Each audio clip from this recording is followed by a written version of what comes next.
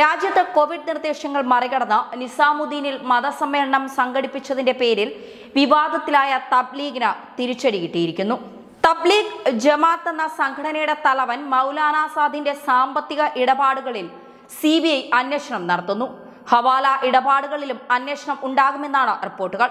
വിദേശത്തു നിന്ന് മൗലാന ആസാദിന് ലഭിക്കുന്ന സാമ്പത്തിക സഹായം സംബന്ധിച്ചുള്ള ചില വിവരങ്ങൾ ഡൽഹി പോലീസ് ക്രൈംബ്രാഞ്ചിന് ലഭിച്ചിരുന്നു.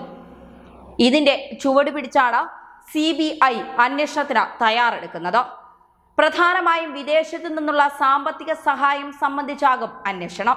മൗലാന ആസാദുമായി ബന്ധപ്പെട്ട കേസുകളുടെ വിവരങ്ങൾ CBI ഡൽഹി പോലീസിന്റെ ക്രൈംബ്രാഞ്ചിനോട് ആവശ്യപ്പെട്ടിട്ടുണ്ട്. നേരത്തെ എൻഫോഴ്സ്മെന്റ് ഡയറക്ടറേറ്റും മൗലാന ആസാദിന്റെ സാമ്പത്തിക ഇടപാടുകളുടെ വിവരങ്ങൾ ഡൽഹി പോലീസ് ക്രൈംബ്രാഞ്ചിനോട് ആവശ്യപ്പെട്ടിരുന്നു. മെയ് 16-ന് മൗലാന ആസാദുമായി ഏറെ അടുപ്പമുള്ള മൂർസലീനെ എൻഫോഴ്സ്മെന്റ് ഡയറക്ടറേറ്റ് ചോദ്യം ചെയ്തിരുന്നു. നിസാമുദ്ദീൻ മർക്കസിന് ലഭിക്കുന്ന സാമ്പത്തിക സഹായം, വിദേശ സാമ്പത്തിക സഹായം, സംഭാവനകൾ, അങ്ങനെ മുഴുവൻ സാമ്പത്തിക ഇടപാടുകളെക്കുറിച്ചും എൻഫോഴ്സ്മെന്റ് അന്വേഷിക്കുന്നുണ്ട്. ഇതിന്റെ അടിസ്ഥാനത്തിൽ അന്വേഷണം നടക്കുകയാണ്. സാമ്പത്തിക ഇടപാടുകളുമായി ബന്ധപ്പെട്ട കൂടുതൽ വ്യക്തത വരേണ്ടതുണ്ട്. അതുകൊണ്ട് തന്നെ CBI അന്വേഷണം ഇക്കാര്യത്തിൽ നിർണായകമാണ്. നിലവിൽ ഡൽഹി പോലീസ് ക്രൈംബ്രാഞ്ച് തന്നെ സാമ്പത്തിക ഇടപാടുകളുമായി ബന്ധപ്പെട്ട പല രേഖകളും കൃത്രിമമാണെന്ന് സംശയം പ്രകടിപ്പിച്ചിട്ടുണ്ട്. നേരത്തെ ഡൽഹി പോലീസ് ക്രൈംബ്രാഞ്ച് മൗലാന ആസാദിന്റെ ഏറ്റവും അടുത്ത 5 അനുയായികളുടെ പാസ്പോർട്ട് പിടിച്ചെടുത്തിരുന്നു. എന്തായാലും CBI അന്വേഷണവുമായി രംഗത്ത് എത്തുന്നത് മൗലാന ആസാദിനെയും നിസാമുദ്ദീൻ മർക്കസിനെയും പ്രതിരോധത്തിൽ ആക്കിയിരിക്കുകയാണ്.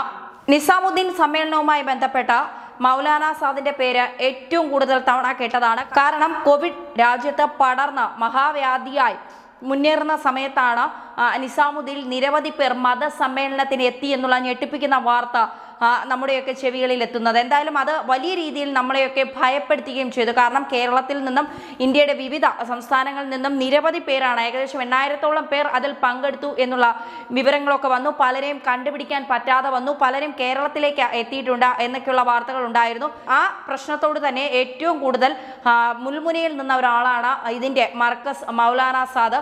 അദ്ദേഹത്തിന്റെ ഈ പണമിടപാടുകളെ കുറിച്ചൊക്കെ അന്വേഷിക്കണമെന്ന് കേന്ദ്രം കർശനമായ നിർദ്ദേശം നൽകിയിരുന്നു. അദ്ദേഹത്തെക്കുറിച്ച് കൂടുതൽ അന്വേഷണം വേണമെന്നും.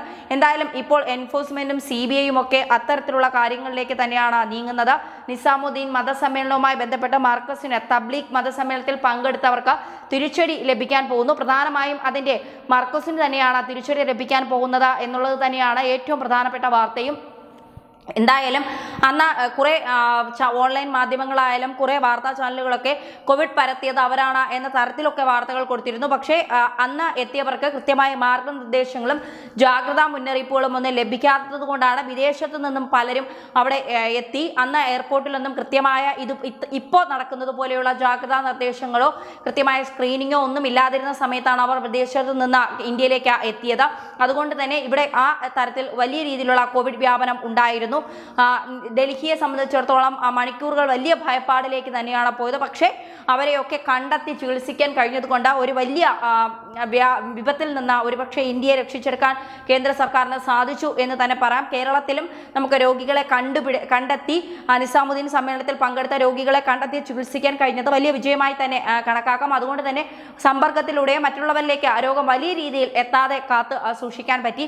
എന്തായാലും മൗലാന ആസാദിന് തിരിച്ചടി കിട്ടാൻ പോകുന്നു. മതസമ്മേളനത്തിൽ പങ്കെടുത്ത അദ്ദേഹത്തിന്റെ വരുമാന മാർഗം എങ്ങനെയാണ് എന്നുള്ളത് സംബന്ധിച്ച് എൻഫോഴ്സ്മെന്റും CBIയും ഒക്കെ കൃത്യമായ അന്വേഷണവുമായി മുന്നോട്ട് പോകുന്നു എന്ന് തന്നെയാണ് വരുന്ന വാർത്തകൾ.